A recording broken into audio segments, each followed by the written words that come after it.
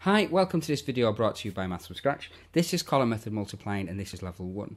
Now, this is the first video in our new playlist on how to do column method multiplication. If you're new to the Maths from Scratch methodology, what we do is we start at level 1 and then we watch every single level all the way through to the end of the playlist, and you will be able to use the column method for multiplication by the end. And it's so easy, you can teach yourself just by watching them through, try the practice questions, look at the answers, and then you can make progress that way. Now, there is a baseline check that we need to do to make sure that we can use the column method for multiplication and to make it easy for you as possible. And that is, I would suggest that you get really good at your times tables first before trying to do the column method multiplication. You can do it with easy times tables, but this playlist are going to do it with a mixture of hard times table questions and easy ones. So the one thing that I would say is that if you want to make total progress with this and find it easy, learn your times tables off by heart. That is the key thing to make this method work and to make this method really powerful. Okay, so the first thing we're going to do in this level 1, we're all just going to look at how to set up this method and how to start writing it down. Okay, so let's have a look at question 1 then. So we've got two single-digit numbers that we need to multiply together. And knowing what we know about place value, these two numbers are in the units column. So exactly like column method for multiplication, we need to kind of think in terms of hundreds, tens, and units in terms of those columns. And I would suggest that if you're new to column method full stop, I would watch the column method for addition playlist first, so you get how column methods work in general.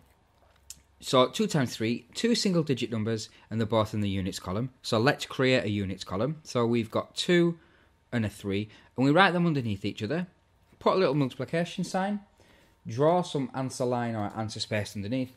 Then all we're going to do is just multiply up and down that column. So we can either think of it 3 times 2, so we can multiply up. I tend to multiply up, it's just the way I do it. 3 lots of 2, and that gives me 6, okay? Even though in the question it says 2 times 3, this is a property of multiplication, that it doesn't matter in which order you do it, similar to addition. So you can think of it as 2 times 3, or you can think of it as 3 times 2. And when I'm visualising the column method, I'm visualising at the bottom and timesing up. So 3 times 2 is 6. Let's have a look at question 2. So now we've got 1 times 0. Now again, I know the answer is going to be nothing, but we're just getting used to setting up the column method for multiplication. So 1 times 0, okay? So we write them one on top of the other, answer line. And so 1 lot of nothing is going to be nothing, okay? Or nothing times 1. 0 times 1 gives me 0. Let's have a look at question number 2. So 4 times 2. So line them up in terms of place value, units on top of units. And there's only 2 units in that question. Draw the 2 lines, then answer the question. 4 lots of 2, or 2 lots of 4. Remember, my little preferred method is that to start at the bottom and times up. Doesn't matter, that's just my way of doing it. 2 times 4 gives me 8. Question 4 then. So 4 lots of 3. So 4 times 3, do the multiplying. Draw your line underneath. Okay, and then answer this one, 3 lots of 4. Now this gives me an answer of 12, and 12 is a 2-digit number, but we've only got space to write 1. But because there's no more columns to actually multiply, we've actually finished our answer, and so we can then progress into the tens column there. So that gives me an answer of 12. Slightly making me a bit upset because that's not in green, but I'm sure I'll get over it. Right, 5 times 9, so columns again, 5 times 9, multiplication sign, answer line, select green, happy days. So 9 times 5, so you know from your 5 times table it's 45. It's a 2-digit number, so make sure that we just move into the tens column there. And then the last one, 7 times 9.